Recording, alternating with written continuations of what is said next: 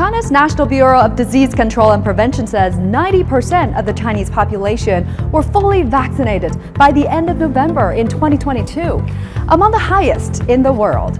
92% had received at least one jab, and more than half of the population had received booster shots, and many more people have been vaccinated since COVID-19 restrictions were removed.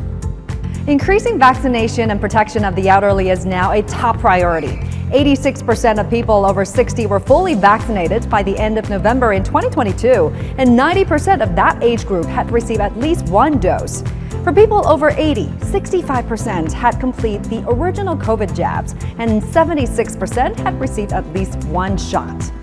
The government is now rolling out a second booster for the elderly, the immune-compromised, and other high-risk groups. Globally, the World Health Organization has approved 11 vaccines. 3 of them are Chinese. All of them are traditional inactivated vaccines as opposed to the mRNA type used by some pharmaceutical companies.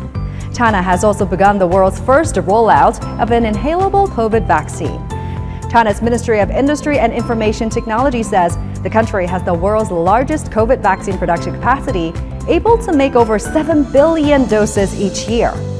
China is also making vaccines a public good and supplying to over 120 countries and international organizations.